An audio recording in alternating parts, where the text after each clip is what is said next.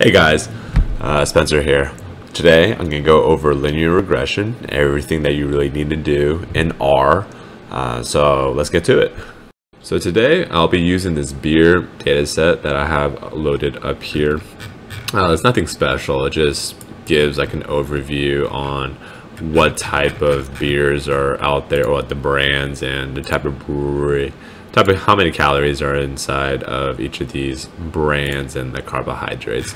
These are fictional values, and also they don't really complete the entire picture. But anyways, the values that I'll be predicting will be the calories in relationship to the number of carbs that are existing inside of each of these particular records that we have stored over here.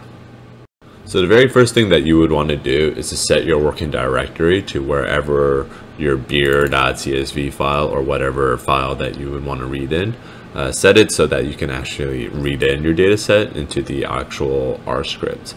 So use the function read.csv. I already read it in over here, and then we want to take a look at it. So this is going to be the exploratory analysis piece that we would typically do when we want to figure out what the data looks like, essentially. So using this function right here, the string value, very simple.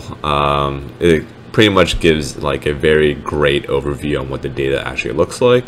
So we have our data types, characters, integers, numerics, how many observations we have, and the number of columns that we are given. So let's go a little bit deeper into the actual use of the linear regression. So let's getting an idea on what the data looks like.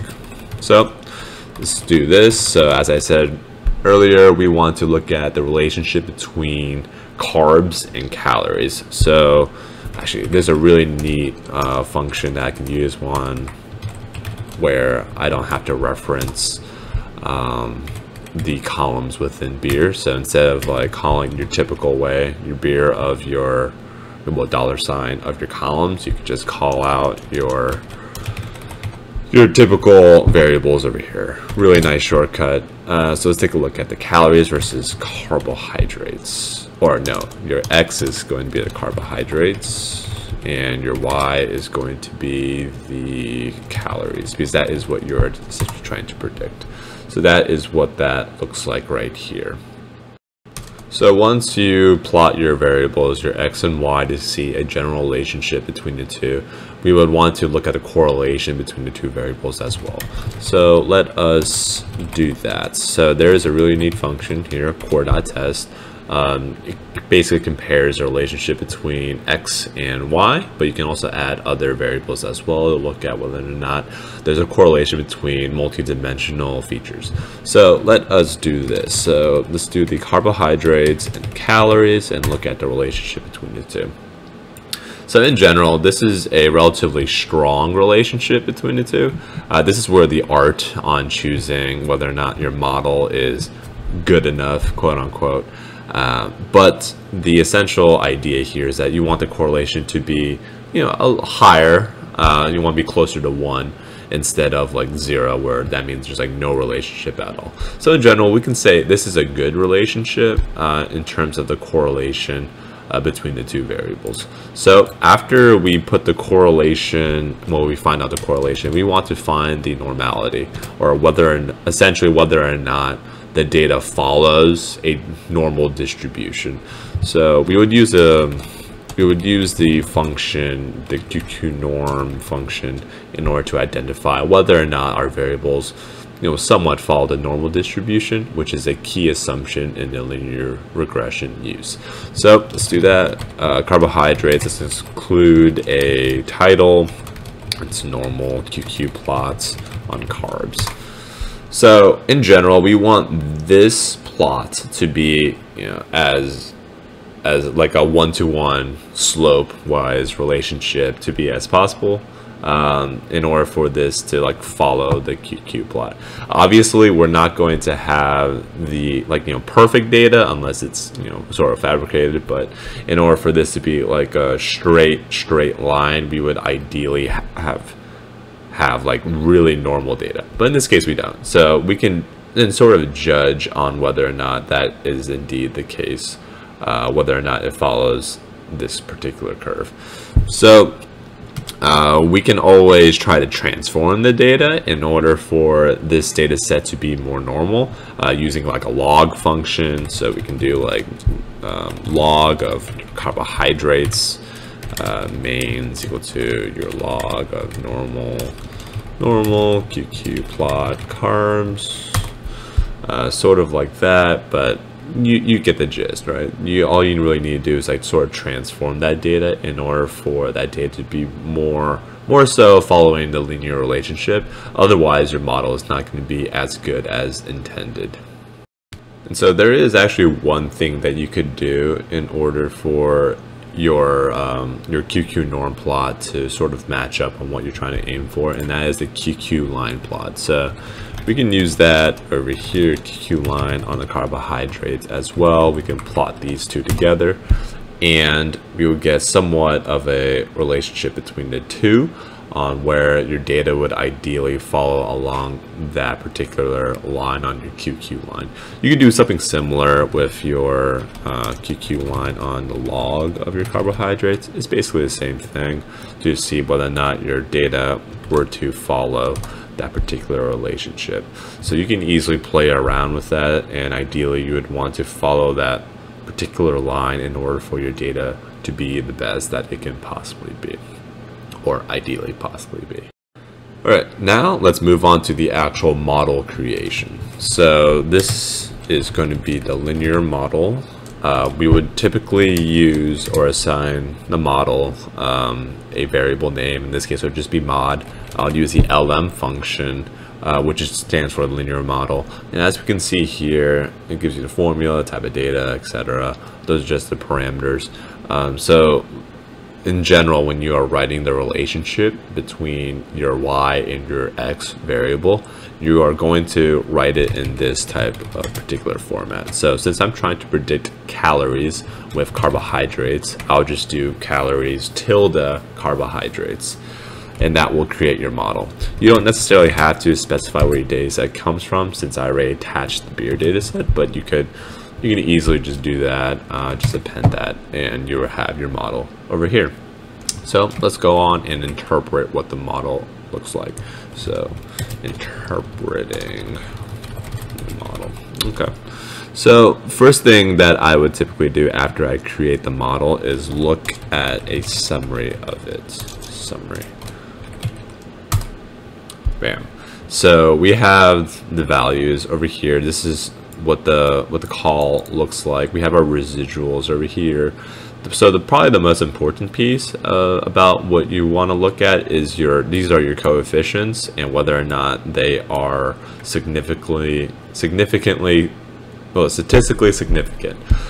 So in general, you can use these values to determine what type of threshold you would want to use on which variables to sort of like delete from your model or append or do whatever you would typically want to do. I guess the entire, in general, the statistics universe, if you're not in the biological area, then you would typically use an acceptance threshold of about 5% or 0.05, which is around here. There are some industries that definitely use a lot lower relationships or significant codes, and they will just delete that from the particular model. So ideally, you would want to meet that specific threshold on whatever model that you are using, so that you could tailor the model so it can just predict what you want to predict in a more, I guess, clear-cut manner. So after we interpret the model, yeah, so there's a few other things. These are pretty important as well. This is the p-value on the overall model on whether or not it's significant, and just know that the null hypothesis is whether or not your beta x values are equal to 0, and then ideally we want to reject that, so that is your alternative hypothesis. So your beta x does not equal to 0. So ideally we want the alternative hypothesis to not equal 0, otherwise your coefficients are worthless and you don't need it. So once we do that, let us do another function. This is the ANOVA table on your values. This produces a really neat table on where you typically would have to do everything by hand, do sum of squares, do mean squares, that sort of thing. But it produces everything right here, so you don't typically need to do that. And yeah, so it just goes into depth on what that particular analysis of variance table is going to be. So really neat function over there. So after that, let us getting the coefficients of the values so that we can plot it and see what the data looks like in terms of the linear model that we have just created. So let's do this. We will plot the carbohydrates, which is our x, and then our y, which we are trying to predict, is calories. So let's get the mains equal to carbs versus calories, and see if that is equal. So we get our data set back over here, and then we want to use this function, the abline function. We would abline it with the model. Let's color it like red or some sort, and then we can do this function right here. These are just typical R formatting, so length, width, and dimension. You can look up the guide on what those specific dimensions correspond to, but it's essentially just like making your lines fatter or skinnier, darker, etc. So that is what that particular model is going to be. So along that linear relationship, that depicts what each of your predicted values could be.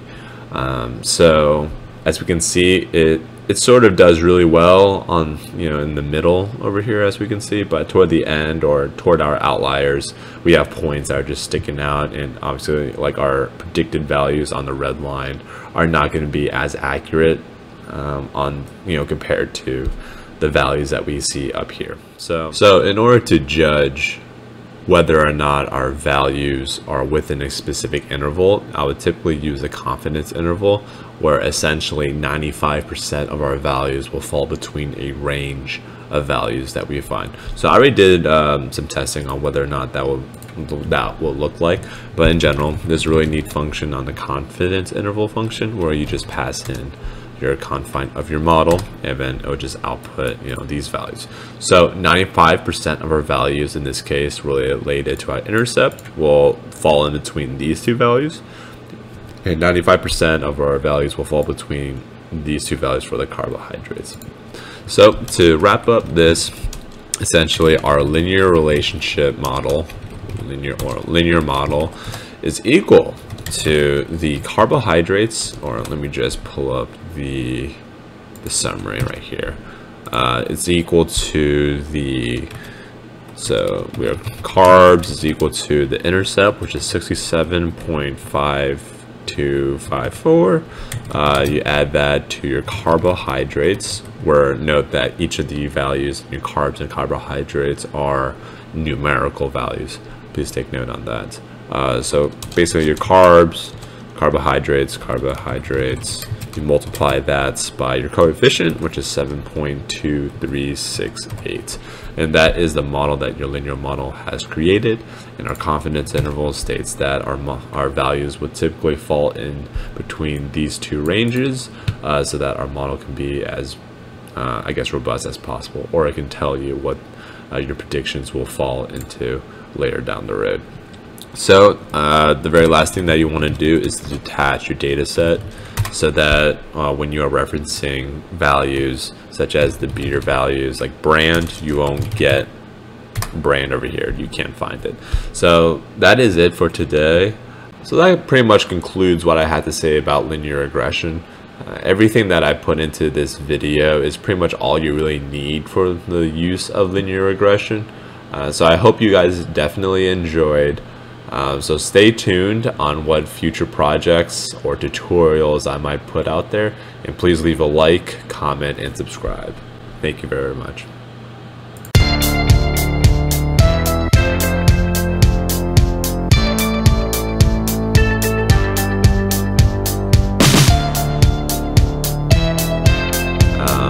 Please let me know if you like it.